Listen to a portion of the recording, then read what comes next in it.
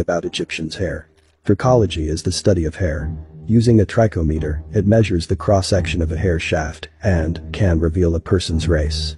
The result is an index that varies depending on ethnicity. In the 1970s, Czech anthropologist Eugen Straul published a research on ancient Egyptian hair. The texture of the hair samples was diverse, wavy to curly. He observed that pre-dynastic Egyptians had hair varying from 35 to 65. Another study revealed that hair samples from the 18th to the 25th dynasties had an average value of 51. Dr. Pruner Bay analyzed further hair samples in 1877, and the average index was 64.4. The average of modern human hair is between 60, the kinkiest, and 110, the straightest. This is the averages of hair cross-sections by race.